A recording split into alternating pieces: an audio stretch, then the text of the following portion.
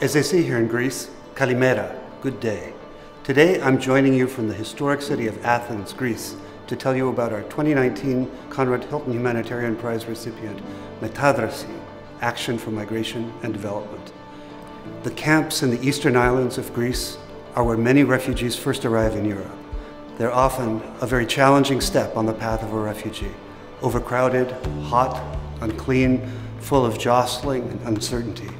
Here refugees wait to hear if they will be granted asylum, and they wait and wait.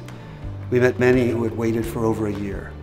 More than half of these refugees are women and children, and many are unaccompanied minors.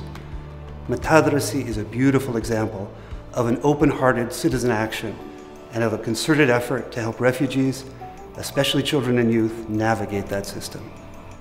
METAdrasi was founded by veteran humanitarian Laugharn in 2009.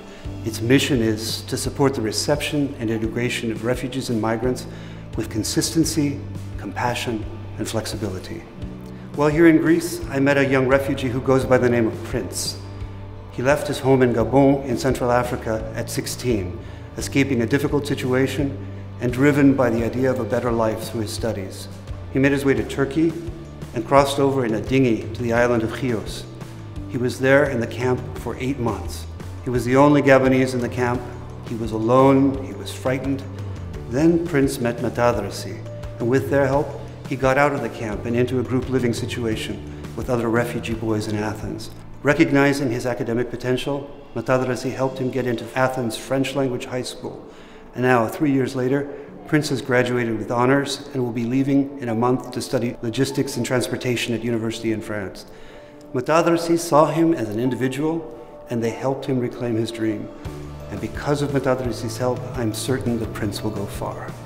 METAdrasi leads the charge in areas where essential services do not exist, centered on the belief that migrants and refugees are an inevitable and a valuable part not only of our shared future, but also of our shared humanity. The Hilton Humanitarian Prize, which will be bestowed on METAdrasi in October, is the largest annual humanitarian prize in the world awarded to a nonprofit, to recognize its extraordinary contributions and to highlight the need for greater humanitarian aid in the world. We offer our warm congratulations to everyone at METAdrasi on being selected as the 2019 Conrad and Hilton Humanitarian Prize winner.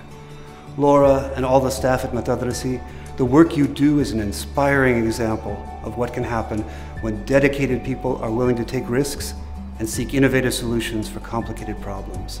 From all of us at the Conrad and Hilton Foundation, Ευχαριστώ, thank you.